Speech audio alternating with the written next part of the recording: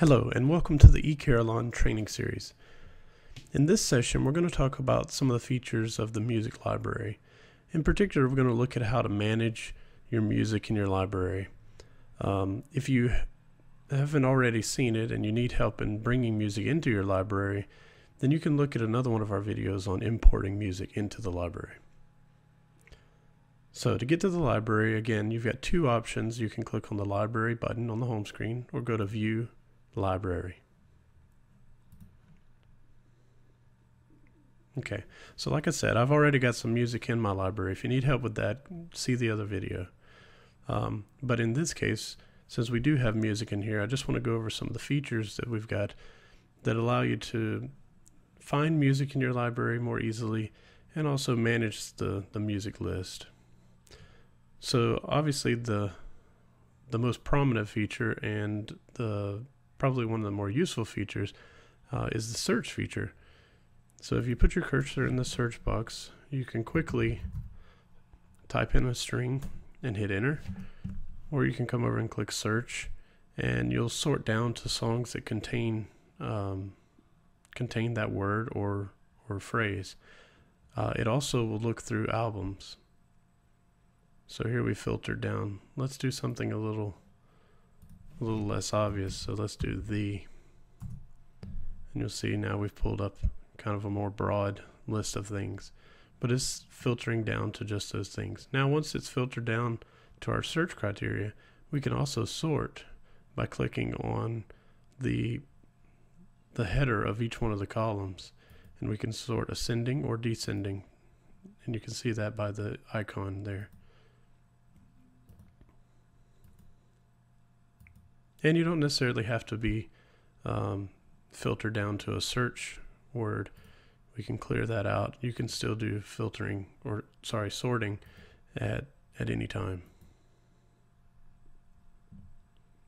Now let's say that you had a song in your music library that you didn't want in the library anymore, or maybe you pulled it in by mistake, any of those kinds of things. In order to get that song out of your library, you'll need to select the song and then right click on your list. Now once I right click, you'll see this context menu, and there are a lot of options in here.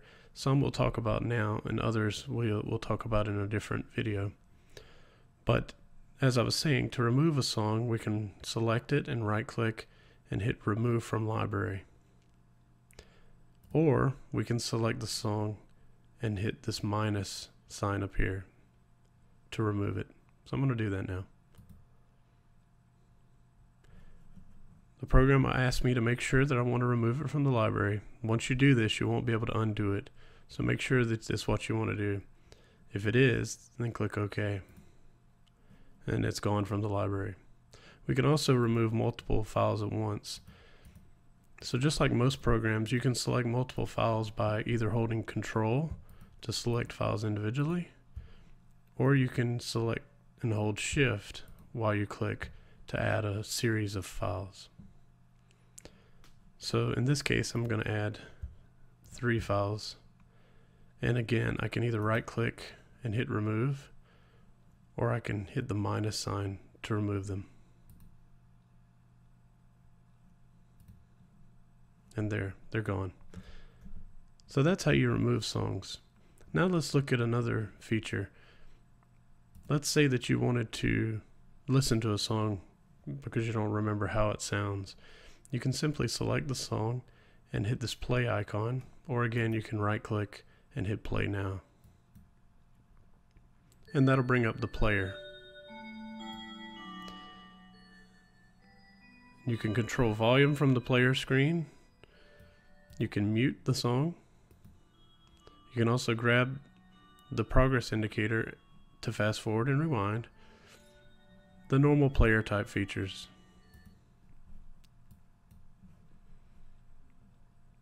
Finally, one of the last features we'll talk about are for selection. So you likely wouldn't use this very often, but you can use the 2 icons up here to select all items in your library or deselect all items. So you might use this feature if you have a lot of very few files in your list, and you want to select most of them but not all of them, or vice versa.